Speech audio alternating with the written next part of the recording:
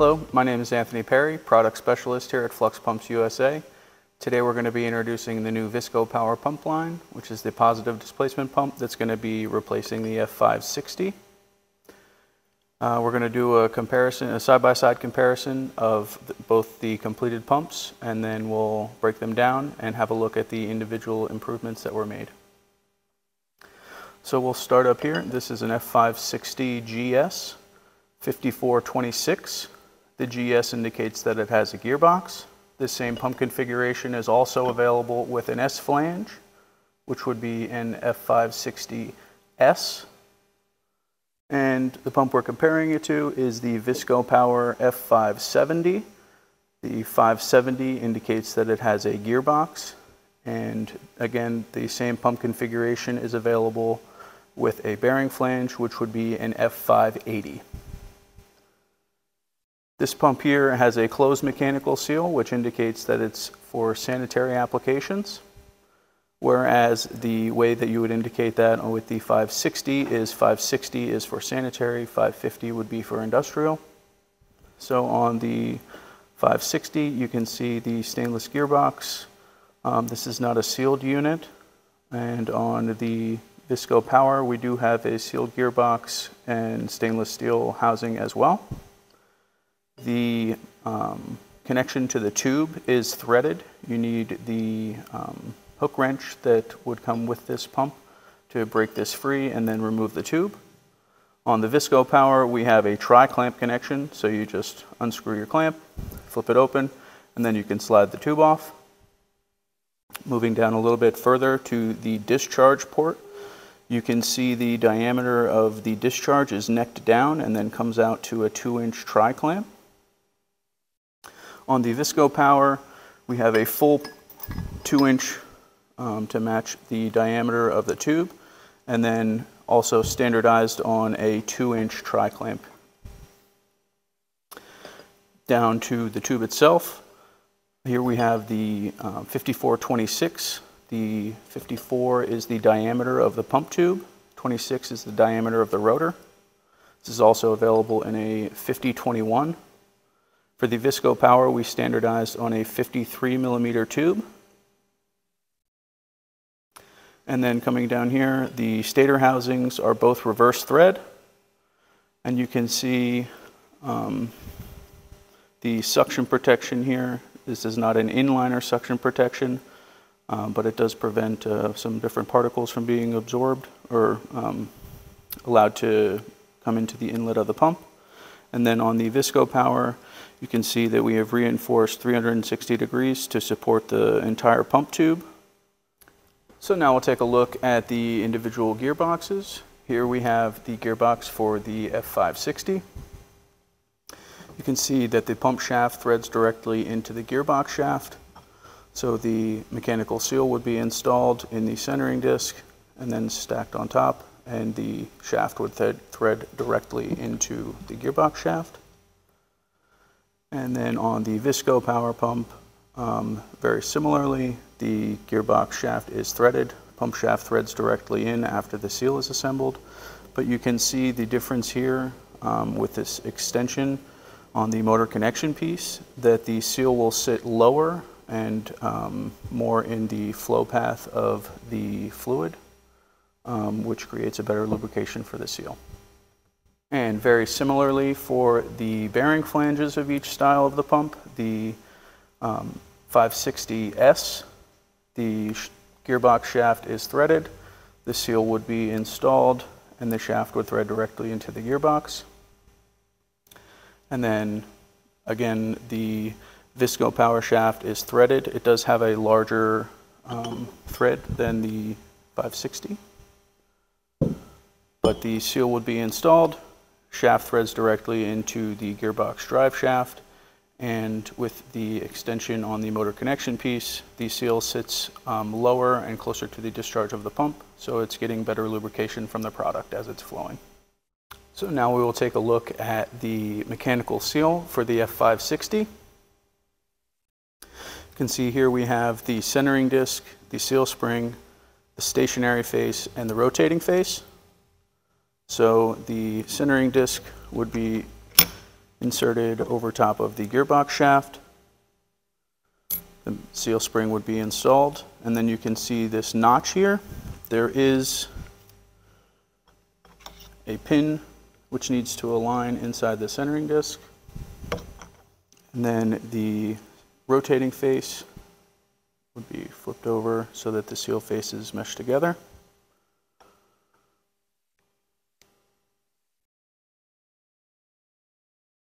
And before you press down, you need to make sure that that pin is lined up. There we go. So that it keeps the stationary face from rotating. And then you can thread the pump shaft into the gearbox drive shaft. And now we'll take a look at the ViscoPower closed mechanical seal. So we have a stationary face that's going to be inserted into the motor connection piece. And then our rotating face, we're going to install the wave spring, and we're going to make sure that it sits below the pin, as you can see there. And we have this O-ring here. This is the closed mechanical seal shaft for the ViscoPower pumps. You can see the alignment notch here, which will align with that pin, and then the shoulder here, which the O-ring is pressed over and it holds the seal in place. So we'll line up the pin, which can be seen here, with the notch. Press firmly, and the O-ring holds it in place. And now we can thread the pump shaft into the gearbox.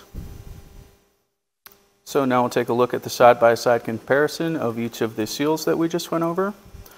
Over here we have the F560 mechanical seal. Again, the centering disc, spring, the stationary face, and the rotating face. These seal faces are both Silcar versus Silcar, and this was available in FKM and FKM. For the ViscoPower closed seal, again, we have the wave spring, the rotating face, stationary face, and the motor connection piece. These faces are also Silcar versus Silcar and available in FKM and FFKM. For the F560, these would give you 8 bar, roughly 116 psi. And with the closed seal on the ViscoPower pump, we have upped that to 15 bar, roughly 217 psi. Now we will compare the pump shafts. So out front here, we have the shaft for the F560. This is threaded up here, which goes into the gearbox as we saw previously. This is also a 7mm pump shaft, which on the shaft for ViscoPower, we have upped that to 10mm. You can see the difference in the diameter here. And then up top, as we discussed a little bit, the notch for the seal alignment of the stationary face, and then the shoulder here, which holds the seal in place, threads directly into the gearbox shaft. And then on the other side, where they connect to the rotor, again on the 560, threads into the rotor, and also on the ViscoPower, threads into the rotor, but it is a much beefier, stronger thread. Now we'll take a look at the different rotor geometries that we have for the ViscoPower versus the F560. So first with the 560, here we have a 26mm rotor, which is the diameter of 26mm. And here we have the 21mm rotor. They both have a receiver here for the pump shaft. And then moving over to the ViscoPower, here we have the R52 rotor, which gives you 52mm of displacement per revolution. This will be the equivalent performance of the 26mm rotor for the 560. And then here we have an R33, gives you 33 milliliters of displacement per revolution. This is the equivalent performance of the 21mm rotor. And then here we have the R17. This is for low flow. It gives you 17 milliliters of displacement per revolution. And on all three of these, you can see that they are threaded for the pump shaft, and they have a shoulder here for the O-ring to be installed. These would pair up with the respective stators for the different geometries that we have. And we still have NBR white, which is food grade, PTFE, and FKM materials available. And lastly, we'll take a look at the stator housings. Here we have the stator housing for the F560. You can see that it's a little bit thinner design with the alignment tabs and this bar across the bottom. And then for the VISCOPOWER, we have made this much thicker for it's much more robust and also reinforced at 360 degrees. And that is a side-by-side comparison of the F560 with its replacement VISCOPOWER pump. Thank you.